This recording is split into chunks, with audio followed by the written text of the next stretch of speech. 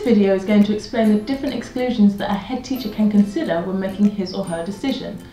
There are 3 types of exclusion: permanent, fixed term, and lunchtime exclusions, and there are different rules that apply when considering each type.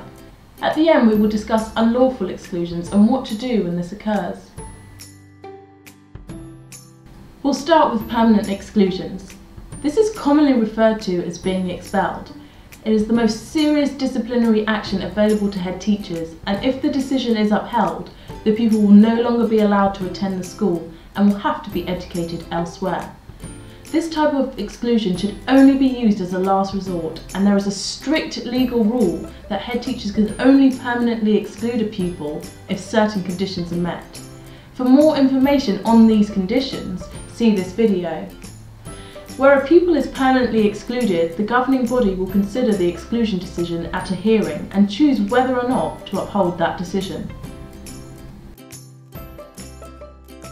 Our next type is a fixed term exclusion, which is where a pupil is excluded for a set number of days before returning to the school. Days in this context means school days.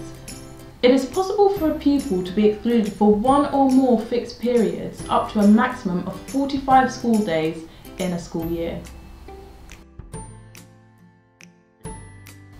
If the pupil's exclusion means that they will be excluded for a total of 15 days or more in a term, the governing body must meet to consider that decision. This 15 days can be in a row or a number of shorter exclusions that add up to 15 school days. Once the governing body receives notice of this exclusion, it must arrange to meet within the next 15 days. If the pupil's exclusion means that they are excluded for less than 15 days but more than 5 days in a term, the parents of the child have the right to request a governing body meeting. If they do so, the governing body must meet to consider the decision within 50 days of receiving notice. If the total number of days a pupil is excluded is less than 5 days in a term, the governing body do not have to meet.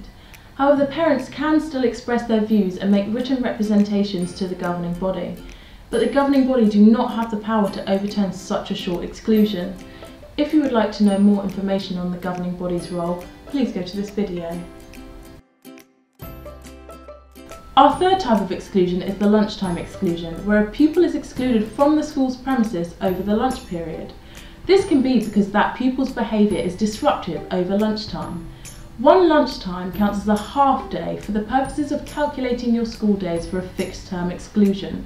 For example, if you're excluded for 20 lunchtimes in a term, this would count as the equivalent of 10 school days. All the same rules and procedural requirements for this exclusion should be followed, just like the other types of exclusion. Finally, we come to informal and unlawful exclusions. All informal exclusions are actually unlawful.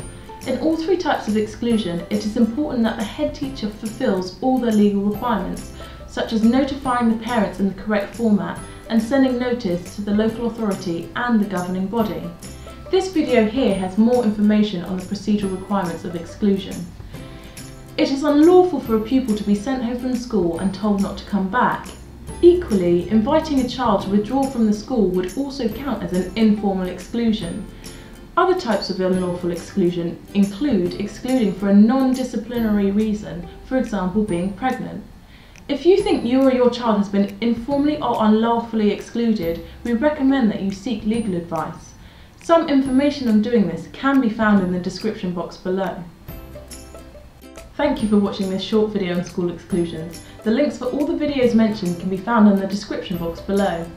We hope that you've enjoyed the video and you found the information that you were looking for. If not, please visit our YouTube channel and watch our other videos for more information on school exclusions. Bye!